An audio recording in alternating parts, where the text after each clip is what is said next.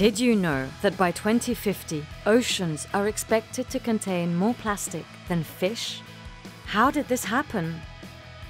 Human beings don't have a pollution problem, they have a design problem. If humans were to devise products, homes, factories and cities more intelligently from the start, they wouldn't even need to think in terms of waste or contamination or scarcity. What can we do? That's where eco-design comes into play.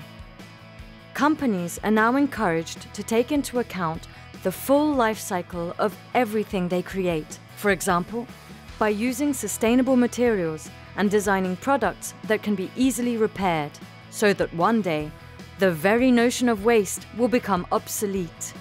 Who's doing this already? Karun is a good example. Karun makes sunglasses with materials and waste such as discarded fishnets and reclaimed wood. This Patagonian-born social enterprise is deeply inspired by the genius of nature that knows how to create fully circular, sustainable ecosystems. By using upcycled materials, Karun invites us to see the world with different eyes, for good.